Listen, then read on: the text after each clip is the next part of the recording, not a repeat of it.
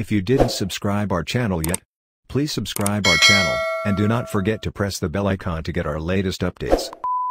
Dracula by Bram Stoker. Chapter 5. Letter from Miss Mina Murray to Miss Lucy Westenra. 9th of May. My dearest Lucy, forgive my long delay in writing, but I have been simply overwhelmed with work. The life of an assistant schoolmistress is sometimes trying. I am longing to be with you, and by the sea, where we can talk together freely and build our castles in the air. I have been working very hard lately, because I wanted to keep up with Jonathan's studies, and I have been practicing shorthand very assiduously.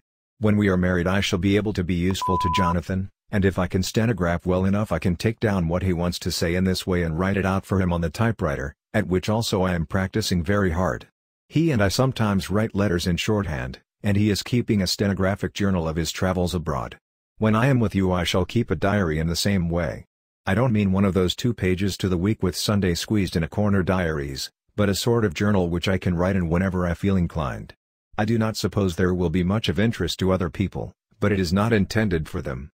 I may show it to Jonathan some day if there is in it anything worth sharing. But it is really an exercise book. I shall try to do what I see lady journalists do, interviewing and writing descriptions and trying to remember conversations. I am told that, with a little practice, one can remember all that goes on or that one hears said during a day. However, we shall see. I will tell you of my little plans when we meet. I have just had a few hurried lines from Jonathan from Transylvania.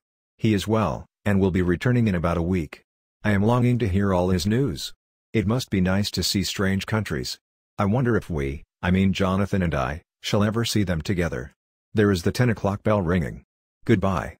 Your loving Mina. Tell me all the news when you write. You have not told me anything for a long time. I hear rumors, and especially of a tall, handsome, curly-haired man. Letter, Lucy Westenra to Mina Murray 17, Chatham Street Wednesday. My dearest Mina, I must say you tax me very unfairly with being a bad correspondent. I wrote you twice since we parted, and your last letter was only your second. Besides, I have nothing to tell you. There is really nothing to interest you. Town is very pleasant just now, and we go a great deal to picture galleries and for walks and rides in the park. As to the tall, curly-haired man, I suppose it was the one who was with me at the last pop. Someone has evidently been telling tales. That was Mr. Holmwood.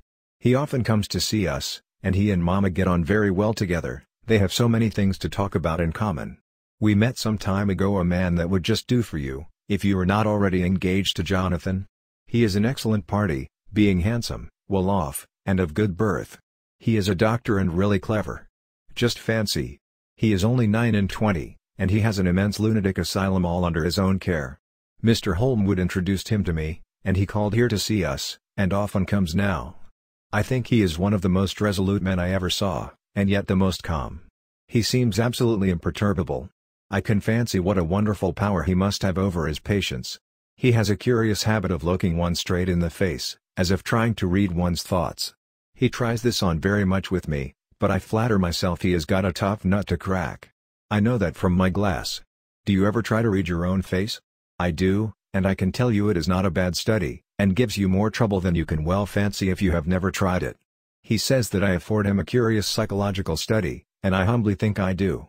I do not, as you know, take sufficient interest in dress to be able to describe the new fashions. Dress is a bore. That is slang again, but never mind. Arthur says that every day. There, it is all out, Mina. We have told all our secrets to each other since we were children. We have slept together and eaten together, and laughed and cried together, and now, though I have spoken, I would like to speak more. Oh, Mina, couldn't you guess? I love him.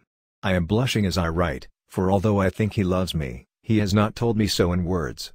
But, oh, Mina, I love him. I love him. There, that does me good.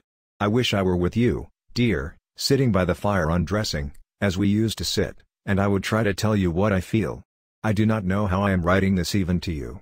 I am afraid to stop, or I should tear up the letter, and I don't want to stop, for I do so want to tell you all. Let me hear from you at once, and tell me all that you think about it. Mina, pray for my happiness. Lucy. P.S. I need not tell you this is a secret. Good night again. Letter, Lucy Westenra to Mina Murray 24th of May. My dearest Mina, thanks, and thanks, and thanks again for your sweet letter. It was so nice to be able to tell you and to have your sympathy. My dear, it never rains but it pours. How true the old proverbs are. Here am I, who shall be 20 in September, and yet I never had a proposal till today, not a real proposal, and today I had 3. Just fancy. 3 proposals in one day. Isn't it awful? I feel sorry, really and truly sorry, for 2 of the poor fellows. Oh, Mina, I am so happy that I don't know what to do with myself. And 3 proposals. But, for goodness sake, don't tell any of the girls, or they would be getting all sorts of extravagant ideas, and imagining themselves injured and slighted if in their very first day at home they did not get 6 at least. Some girls are so vain. You and I, Mina dear, who are engaged and are going to settle down soon soberly into old married women, can despise vanity. Well, I must tell you about the 3, but you must keep it a secret, dear, from everyone except, of course, Jonathan. You will tell him, because I would, if I were in your place, certainly tell Arthur. A woman ought to tell her husband everything. Don't you think so, dear? And I must be fair. Men like women, certainly their wives, to be quite as fair as they are. And women, I am afraid, are not always quite as fair as they should be. Well, my dear, number 1 came just before lunch. I told you of him, Dr. John Seward, the lunatic asylum man, with the strong jaw and the good forehead. He was very cool outwardly, but was nervous all the same. He had evidently been schooling himself as to all sorts of little things, and remembered them, but he almost managed to sit down on his silk hat, which men don't generally do when they are cool, and then when he wanted to appear at ease he kept playing with a lancet in a way that made me nearly scream. He spoke to me, Mina, very straightforwardly. He told me how dear I was to him, though he had known me so little, and what his life would be with me to help and cheer him. He was going to tell me how unhappy he would be if I did not care for him, but when he saw me cry he said he was a brute and would not add to my present trouble. Then he broke off and asked if I could love him in time, and when I shook my head his hands trembled, and then with some hesitation he asked me if I cared already for anyone else. He put it very nicely, saying that he did not want to wring my confidence from me, but only to know, because if a woman's heart was free a man might have hope. And then, Mina, I felt a sort of duty to tell him that there was someone. I only told him that much, and then he stood up, and he looked very strong and very grave as he took both my hands in his and said he hoped I would be happy, and that if I ever wanted a friend I must count him one of my best. Oh, Mina dear, I can't help crying, and you must excuse this letter being all blotted. Being proposed to is all very nice and all that sort of thing, but it isn't at all a happy thing when you have to see a poor fellow, whom you know loves you honestly, going away and looking all broken-hearted, and to know that, no matter what he may say at the moment, you are passing out of his life. My dear, I must stop here at present, I feel so miserable, though I am so happy. Evening. Arthur has just gone, and I feel in better spirits than when I left off, so I can go on telling you about the day. Well, my dear, number 2 came after lunch. He is such a nice fellow, an American from Texas, and he looks so young and so fresh that it seems almost impossible that he has been to so many places and has such adventures. I sympathize with poor Desdemona when she had such a stream poured in her ear, even by a black man. I suppose that we women are such cowards that we think a man will save us from fears, and we marry him. I know now what I would do if I were a man and wanted to make a girl love me. No, I don't, for there was Mr. Morris telling us his stories, and Arthur never told any, and yet, my dear, I am somewhat previous. Mr. Quincy P. Morris found me alone. It seems that a man always does find a girl alone.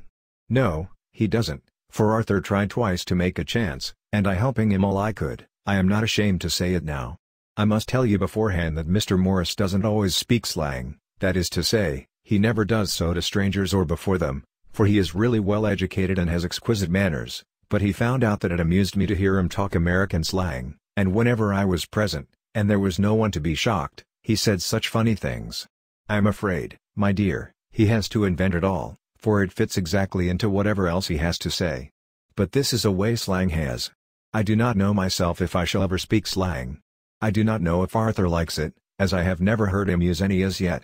Well, Mr. Morris sat down beside me and looked as happy and jolly as he could, but I could see all the same that he was very nervous.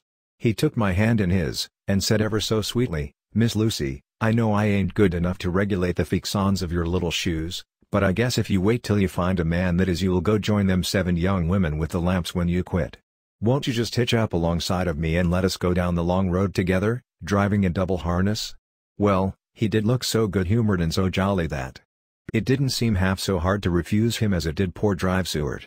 So I said, as lightly as I could, that I did not know anything of hitching, and that I wasn't broke into harness at all yet. Then he said that he had spoken in a light manner, and he hoped that if he had made a mistake in doing so on so grave, so momentous, an occasion for him, I would forgive him. He really did look serious when he was saying it, and I couldn't help feeling a sort of exultation that he was number 2 in one day. And then, my dear, before I could say a word he began pouring out a perfect torrent of love-making, laying his very heart and soul at my feet. He looked so earnest over it that I shall never again think that a man must be playful always, and never earnest, because he is merry at times. I suppose he saw something in my face which checked him, for he suddenly stopped, and said with a sort of manly fervor that I could have loved him for if I had been free. "Lucy, you are an honest-hearted girl, I know. I should not be here speaking to you as I am now if I did not believe you clean grit, right through to the very depths of your soul. Tell me, like one good fellow to another, is there anyone else that you care for? And if there is I'll never trouble you a hair's breadth again, but will be, if you will let me, a very faithful friend. My dear Mina, why are men so noble when we women are so little worthy of them?" Here was I almost making fun of this great-hearted, true gentleman. I burst into tears. "I am afraid, my dear, you will think this a very sloppy letter in more ways than one, and I really felt very badly.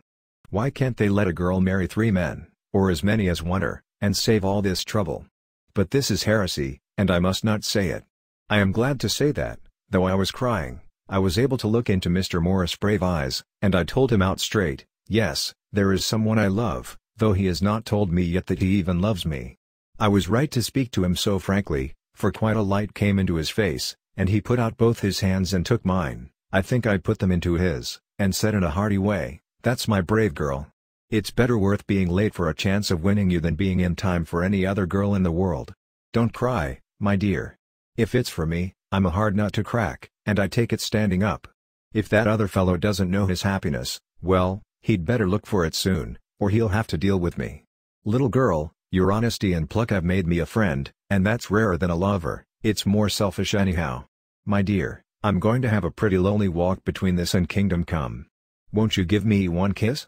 It'll be something to keep off the darkness now and then.